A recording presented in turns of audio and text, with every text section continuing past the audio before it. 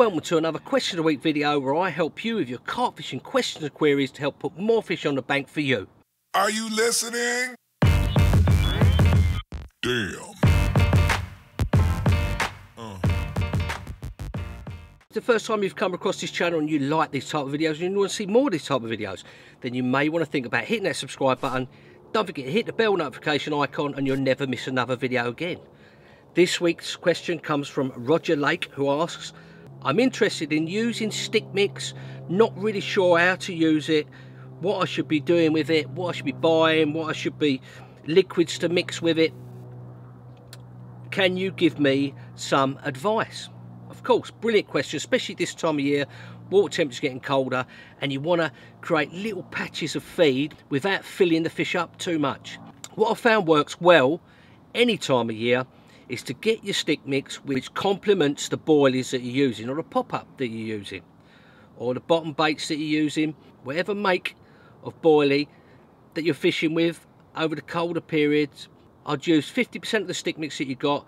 I'd ground up another 50% in weight of the boilies that you're using. So for instance, if you get a kilo bag of stick mix, you get a kilo of boilies, I'd mix the two together. Obviously not in those quantities unless you're going to use a lot of stick mix over the winter period. I'd grind down using a crusher or using a mixer indoors until you find the boilies down to a fine crumb. Mix the two together in a little bowl and then you can add some liquids to it to make it more pliable. Now, really good liquids to use are hemp oil, probably one of the best liquids you could ever use in your fishing all year round. This will infuse into that mixed up stick mix and produce little oil bubbles. When the fish are moving around the swim, the oil bubbles will hit the fish, come up in the water, and the fish will react to that and investigate and drop down onto your hook bait. Now there's other liquids you can use like chili extract, or you can use toasted sesame seed oil or hydrodized liquid liver. It's really up to you, but they're just some of the ones which have worked for me not only in the winter but all year round. Now you can add some powders as well, depending what's in your stick mix already and depending what's in your boilies, because you're going to mix the two together, 50-50 ratio. I like to put in any time of year, especially the winter time, is liver powder. Also you can stick in green lip mussel powder, that's another good one. Mix it all up with your liquids till you get it to a moist consistency.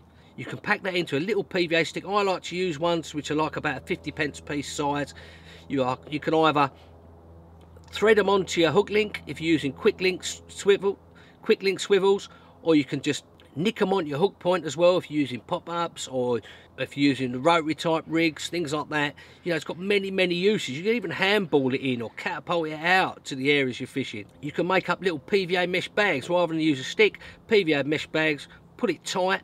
What I found works so you don't blunt the hook or you don't get the hook through any particles in that little bits of boilie or something, is to put a little bit of PVA foam nugget in the PVA mesh before you put your stick mix in. Then what you can do is you can nick the hook point into that PVA nugget and it will protect your hook point. So there you go, that's how I use the stick mix. That's the sort of mix and the ratios I use. What I'm trying to do is complement everything in there so it kicks out lots of attraction without overfeeding the fish.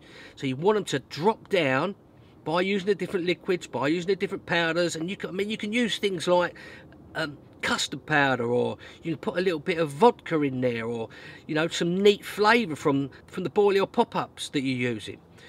You can put sweetener in there, you can put molasses in there. There's loads of different things, and you can be like a mad professor and mix up a mad stick mix of your own design. But that's how I go about mixing up my stick mix and how I use it. Hope that's given you some good ideas of how you can use stick mix in your fishing this winter and all throughout the year. Hope you enjoyed this video. Don't forget, if you haven't subscribed, you may want to think about subscribing. Don't forget to hit that bell icon and you'll never miss another video again. See you for the next video.